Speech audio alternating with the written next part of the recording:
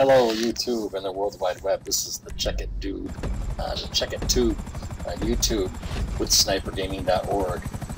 Today, another GTA 5 video, and we are doing the race called the Ultimate Chopper Race, which was created by me. If you want to find this race, you can find it in my profile on social, the Rockstar Social Network. Now, we have a challenge up on this race, and I was the holder of the record, and all you need to do to win a Sniper Gaming rug is to beat my best lap time. Beat my best lap time.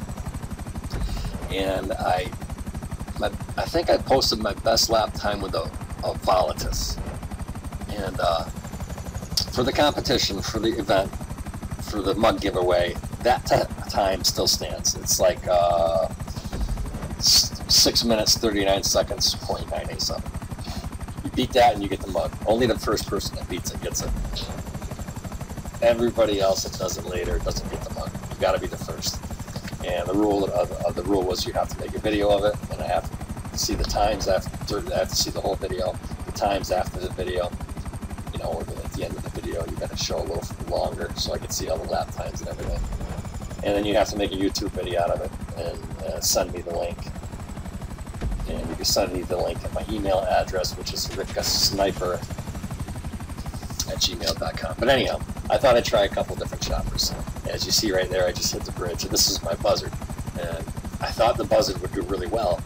I know it will do really well right coming into this part, because it's easy to stay low with a buzzard.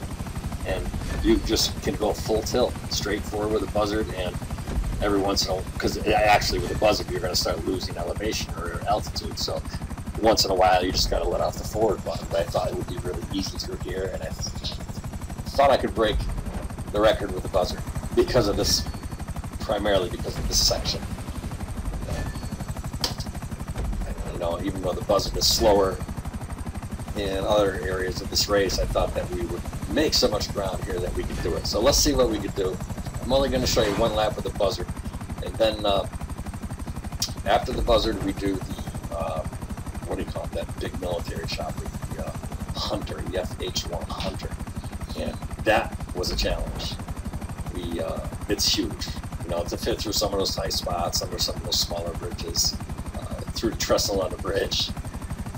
That's a fun one to watch, and I'm going to tell you up front that the Hunter took the record by about 5 seconds, regardless of its size. And it's quite a thing to watch. But I wasn't done after that. I said, there's one more chopper I really want to try, and that was my modified Havoc. My Hunter was modified too, but it was the Havoc. And that was... I'm not going to give it away yet. I'm going to have you watch it. The Havoc, well, alright, I'm going to give it away. The Havoc was amazing in this race. The Havoc is the real deal. That thing is a bad, bad little mother. You should see that thing cruising through here. And it's so small that you have a high level of confidence with the Havoc. You're pretty sure you're going to make it through. It's easier to judge size, distance, elevation, going on things or through things. Man, that thing go. So I did break my own record twice with 2 different choppers.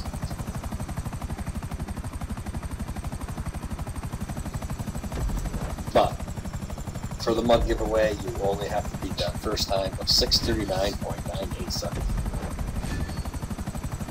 Hope I'm reading the right one.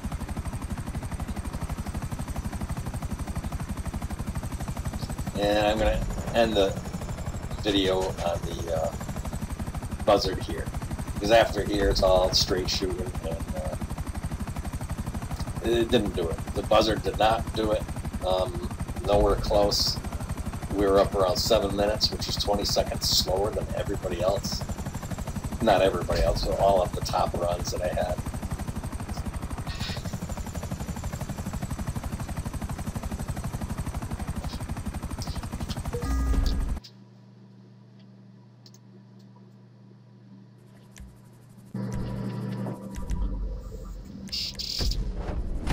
now it's time for the hunter.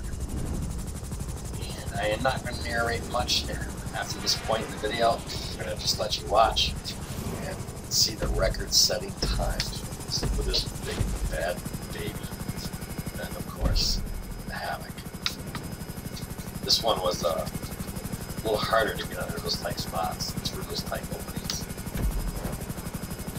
Less room for error. Matter of fact, the prop is so big, I think I hit some of the cable on the bridge as I'm going between you, which is not even a thought or a fear with some of the smaller choppers. I think it happens right here. These cables that run up the side and suspend the bridge. On the left and the right. I think, yeah, I did. I hit them there. And I hit that. Big slowdown there. But regardless, this thing made up the time. It's so fast. It gains elevation so quick. And you know what? This thing handles, if you use that tail rotor for some tight cornering, this thing is amazing.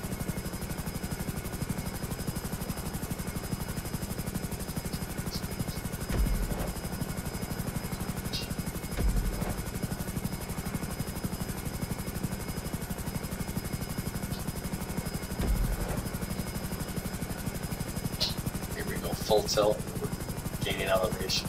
We're going to hit that high mark, no problem. It's the hard part. You got to dive down. You can't have too big of an angle. Dragging my tail in the water. Do we get under this thing?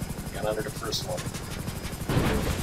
Oh man, another inch lower, man, and I would have been done. That thing would drown. But that was the hardest part. The rest of the bridges are a little taller. You got a little more time to get on them. A little more time to get on the level you want and straighten her out and flatten her out.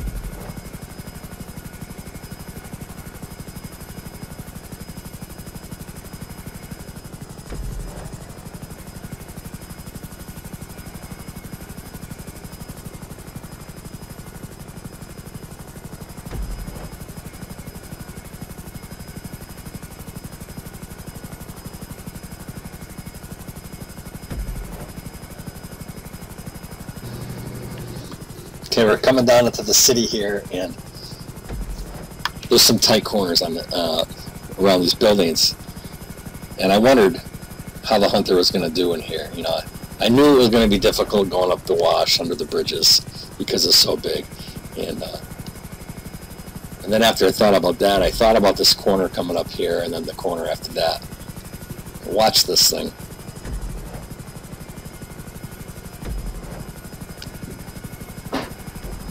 No problem there.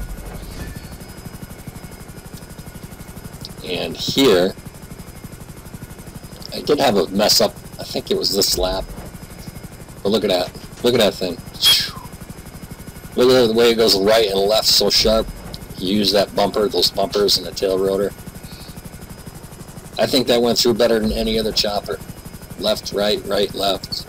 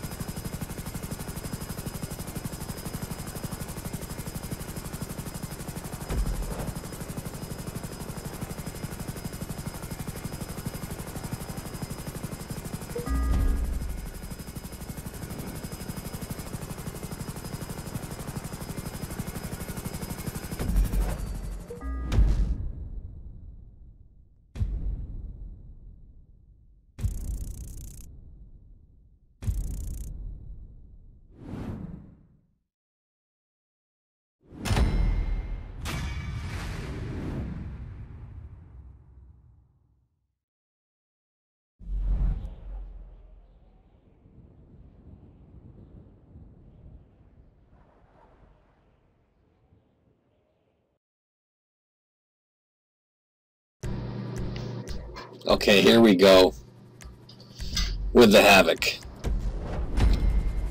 This is a bad little mother.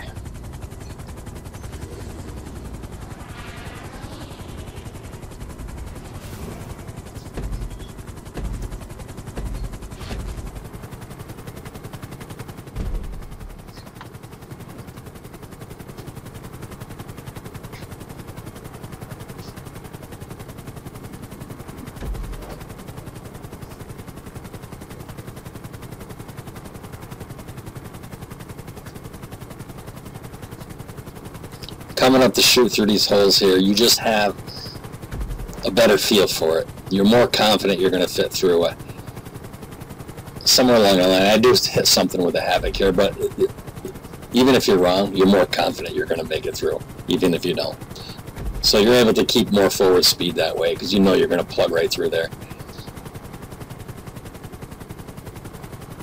This thing is just so nimble and spry. You just throw it around and it just reacts. And if there's one downfall about this thing, it's not the chopper itself. It's the way they program the camera behind the helicopter to react. Sometimes you can lose sight of your destination because your camera doesn't keep up with how quick this thing moves around. There you go. Almost full tilt going through there. I was pretty confident going through there.